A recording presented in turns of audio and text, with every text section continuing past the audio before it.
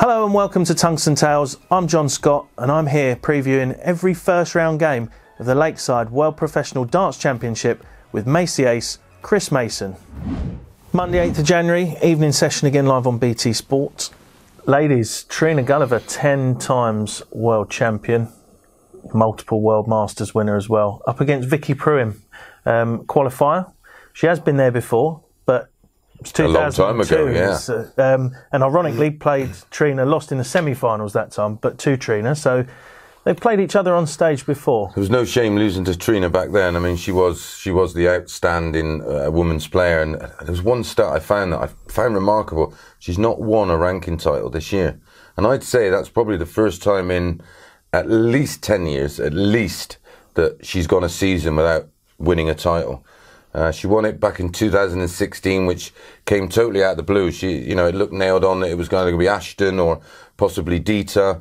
But again, we've spoke about how important it is that mentality of winning that title on that stage. And again, when we all thought it was Dita's year, that mental block came back, and well, Trina rolled back the years really in that final. And it was a shame for Dita, but it was great to get that round off number of 10 titles for Trina, for us old romantics that love those kind of things.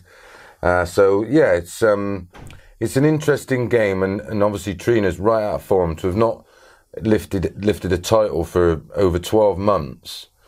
That's unusual. I'm not sure where her game is in terms of how far she can go in this tournament, and her opponent here will probably fancy the job.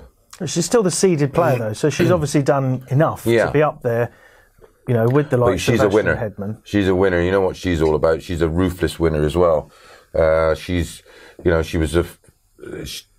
sort of the BDO's version of Phil Taylor in the women's game.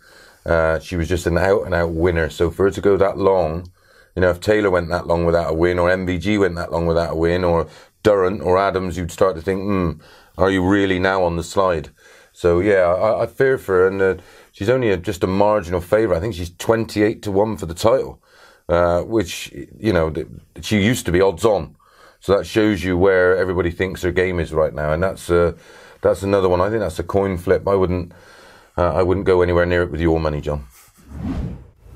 Stay tuned right here on Tungsten Tales in association with Win More Darts for all the post-match interviews and live updates from the Lakeside World Professional Darts Championship.